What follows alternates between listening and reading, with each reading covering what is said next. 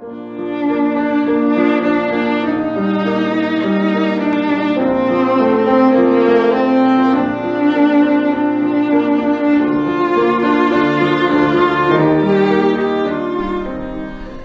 morning, friends, and welcome to worship on this Sunday, the 17th of January. It's the first Sunday after Epiphany, and we had hoped we would all have been in church, at least today, as we start a new series.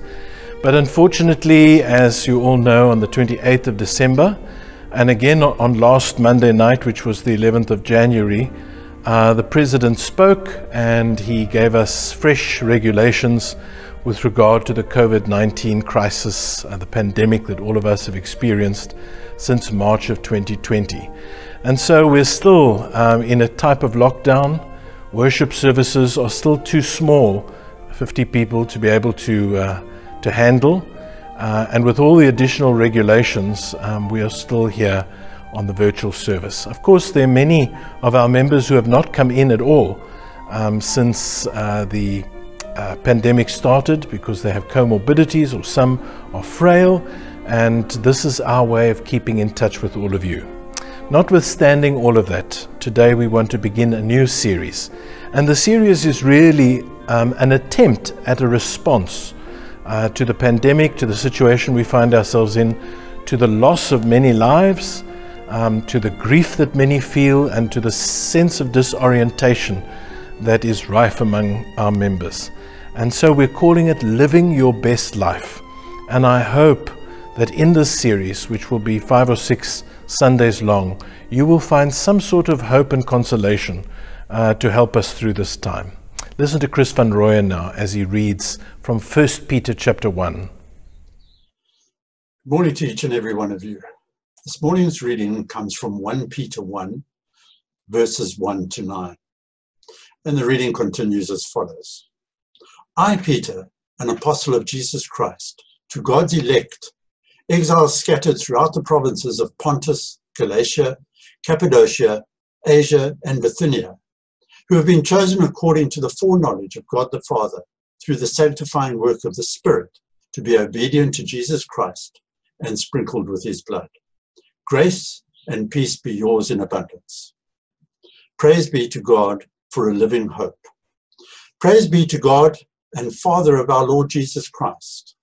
In his great mercy, he has given us new birth into a living hope through the resurrection of Jesus Christ from the dead, and into an inheritance that can never perish, spoil, or fade. This inheritance is kept in heaven for you, who through faith are shielded by God's power until the coming of the salvation that is ready to be revealed in the last time.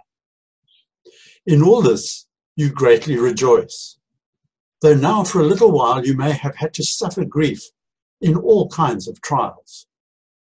These have come so that the proven genuineness of your faith, of greater worth than gold, which perishes even though refined by fire, may result in praise, glory, and honor when Jesus Christ is revealed.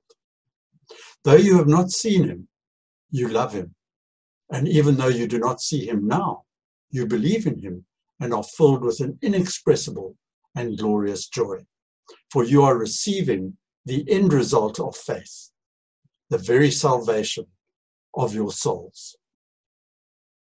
And this ends the reading for this week, and we know that God always blesses the reading of his word. Amen. Living your best life. Well, we wanted to start off with an important foundational principle, and that is God's got your back. Do you remember the stories of Peter from the New Testament? I remember the one about Simon, the fisherman, who happened to bump into Jesus along the Sea of Galilee's coast one morning when Jesus used Simon's boat to create an amphitheater so that he could preach, to tell the crowd about God's kingdom. Luke says, in return, Simon got a great catch of fish that day, Luke chapter 5. But Jesus gave him this prophecy, this calling, this vocation. Simon, from now on, you will catch men. I also remember the story of the same Simon Peter who was walking along with Jesus as the disciples traveled northeast, from Galilee to Caesarea Philippi. We call it Banice, the spring of the Jordan. As they walked, Jesus was making conversation with his disciples. "Who do people say that I am?" he said, according to Mark chapter 8. Well, there were the usual answers. Some say Elisha, some say the prophet, they said. But then he asked them straight, "Who do you say that I am?" And Simon Peter was the only one brave enough to say it out loud. "You are the Christ, the Son of the living God." In response, Jesus says to Simon, to Cephas in the Hebrew, "You are Peter, Petros, and on this rock I will build my church." There were also some tough stories about Peter, the ones which are very hard to listen to. The worst was the time when Peter stood outside the place where Jesus was on trial. He was warming himself by a fire, like some of the rest of them were, and he denied knowing Jesus at the place Jesus needed him most. And then there was the braai, the awkward fish braai on the beach, where Jesus confronted Peter with his denial. 3 times Jesus said, "Do you love me, Peter?" And 3 times Peter said, "Yes, Lord, you know that I love you." It was there that Jesus gave Peter the insight into what his ministry would be like. "Feed my sheep," said Jesus. "Look after my lambs." It's the simple clue given to anyone who would enter his service about what the ministry will likely be all about. Finally, I remember the story of Pentecost Peter, the fisherman turned evangelist who strode out onto the balcony like the new pope after the conclave. "Fellow Jews and all who live in Jerusalem," he shouted, "we are not drunk. It's only 9 in the morning. God has made this Jesus, whom you crucified, both Lord and Christ." In Acts chapter 2, verses 14, 15, and 36. But now, in this letter that was read for us this morning, it is not Cephas, but Petros, Peter, who writes to the believers in Turkey. Now, we know a lot about the one who writes the letter. You remember how stories about Peter and the meandering paths of life? But who are the people Peter is writing to? Are they anything like us? Do we have anything in common? Letters that were sent in the Greek and Roman world were written in a specific way. Not many people were literate, and paper and ink were very expensive. So letter writing was infrequent and needed to be worthwhile. The author's name was put up right at the top, not like the rest of us who put our names at the end of a letter. Next came the identity of the person to whom, or the people to whom, the letter was addressed. In this case, there are peculiar references. Peter is writing to strangers in the world. He is writing to those scattered throughout Pontus and Galatia, Cappadocia, Asia, and Bithynia. There is also reference to the elect and the chosen of God. Elizabeth Johnson, in her commentary on this text, writes, "These people are at the very bottom of the social pyramid they inhabit. As slaves and women, they have low status to begin with, because they violate the prime virtue of espousing the religious practices of the heads of their households, though their friends and neighbors and family members also consider them antisocial, rebellious, and even atheistic, since they refuse to honor their family gods.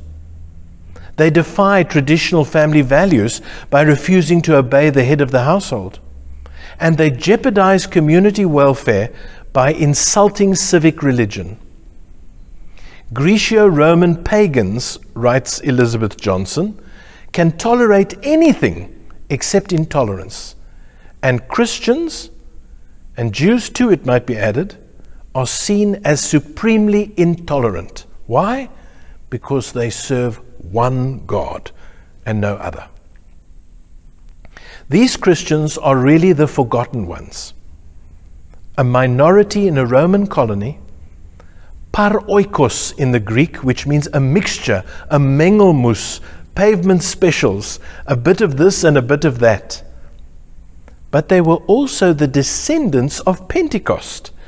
In Acts chapter 2 and verse 9, we hear that there was people from Cappadocia, Pontus and Asia, the very place that Peter is writing to. Were they aliens or were they citizens? Well, I guess it depends on which kingdom you are asking about. Later in 1 Peter chapter 2 and verse 10, Peter would tell this mixed bag of people, and I quote, "First you were not a people, but now you are the people of God." It's got me thinking about the alternative world we in the church have often created.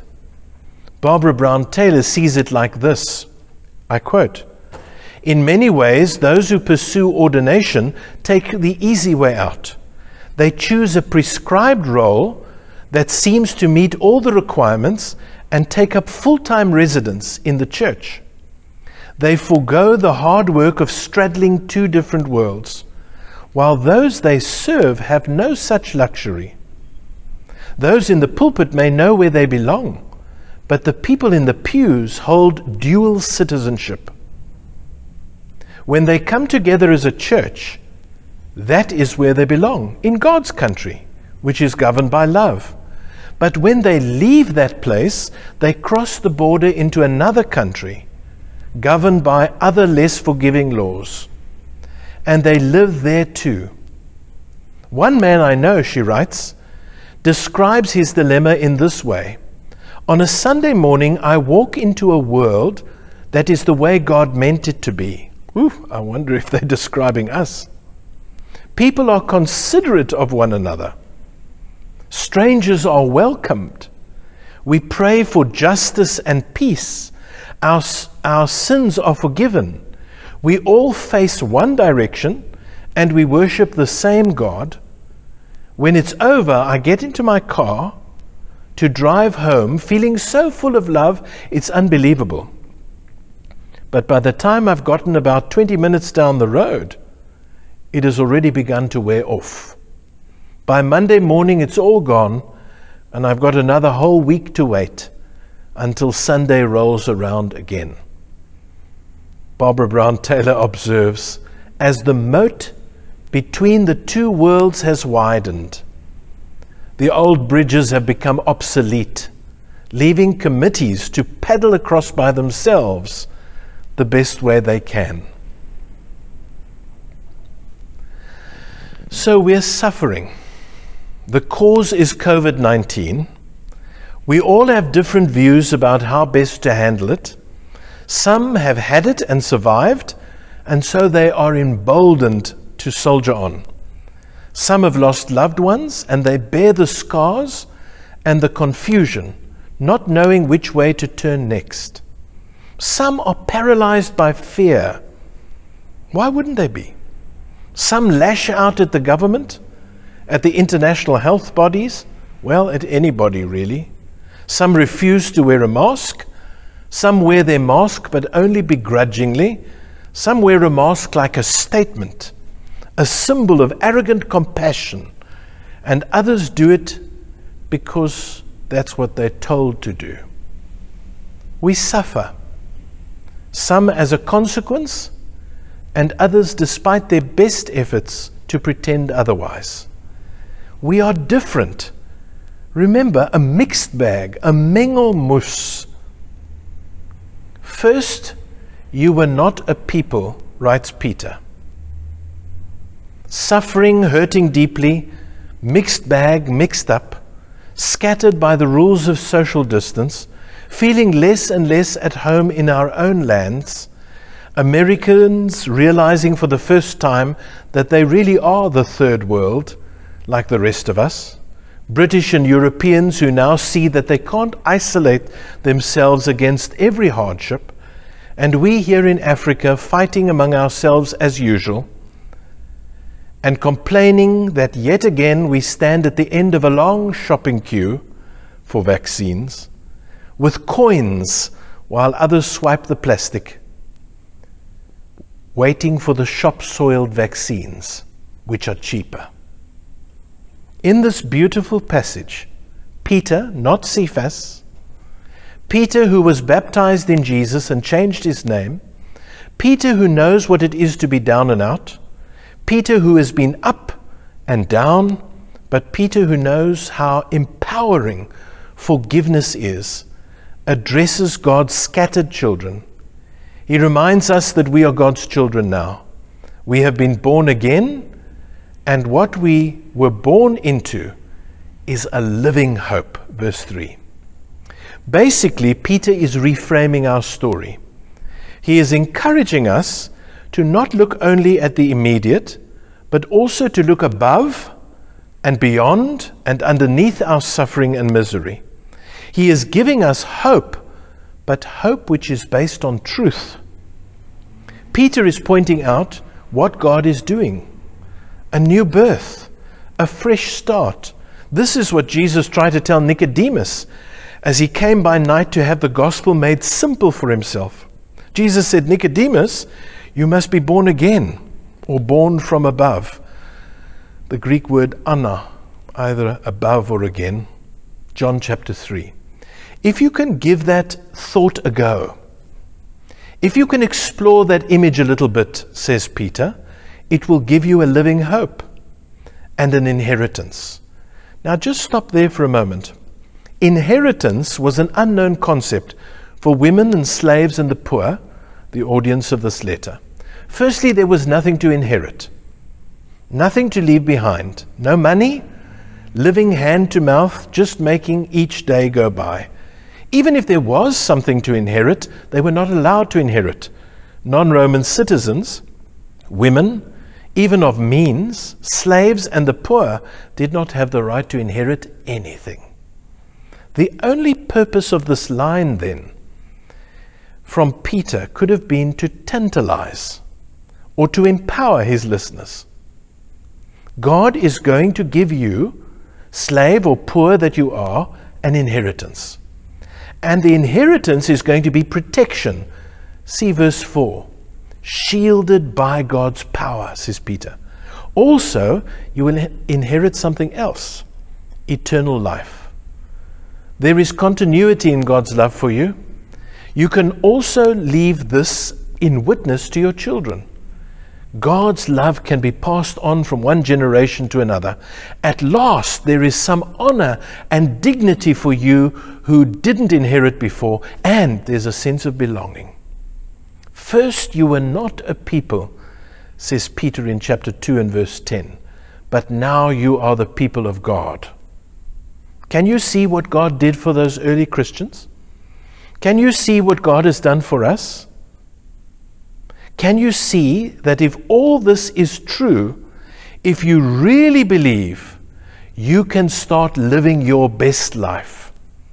It is not surprising then that Peter calls upon the Christian community, aliens and scatterlings though they be, to rejoice in the midst of suffering.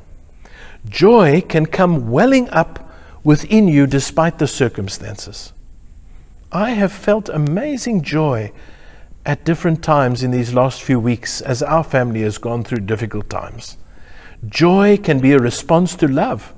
It can be a response to authenticity, to examples of compassion.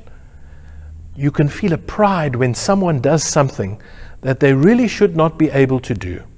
Rejoice within suffering. And then Peter also counsels the Christians in this context that their faith can be proved genuine.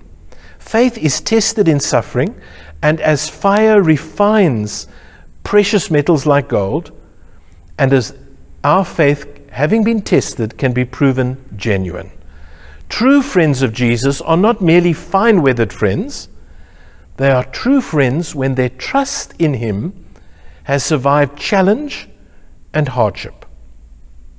The wisest among us are not those who've had it easy, but those who have been through difficult times, who have had their fair share of arguments with God, but who have hung on to His hand in times of trouble.